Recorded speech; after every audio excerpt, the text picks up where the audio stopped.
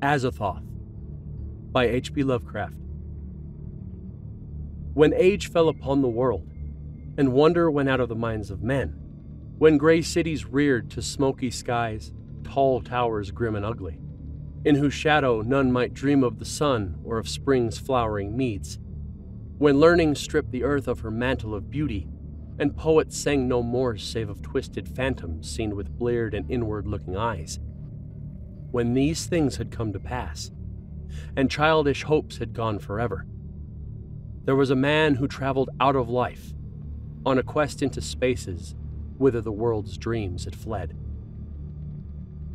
Of the name and abode of this man little is written, for they were of the waking world only, yet it is said that both were obscure.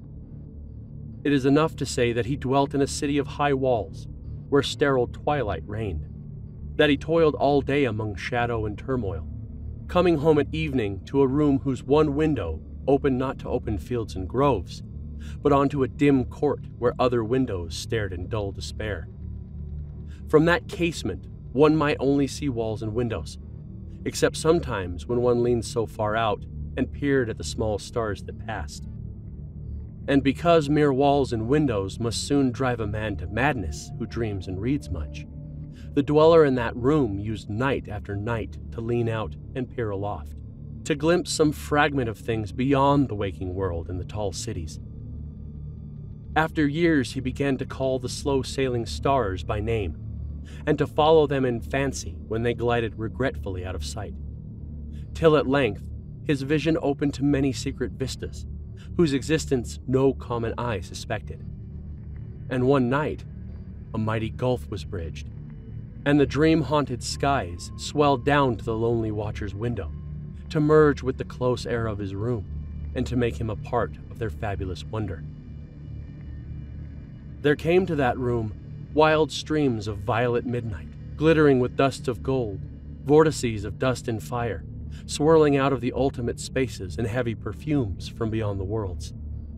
Opiate oceans poured there, litten by suns that the eye may never behold, and having in their whirlpools strange dolphins and sea nymphs of unrememberable depths. Noiseless infinity eddied around the dreamer, and wafted him away without touching the body that leaned stiffly from the lonely window.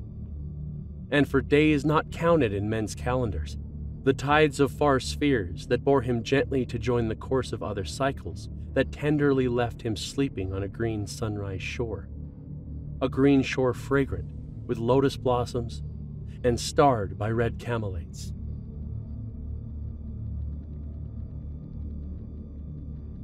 Hey everybody, this is Winter Freshest. I just wanted to say thank you for taking time out of your day to watch one of my videos. If you enjoy my videos, feel free to like and subscribe. Also, if you have any requests for other narrations, please comment down below. Thanks again, everyone.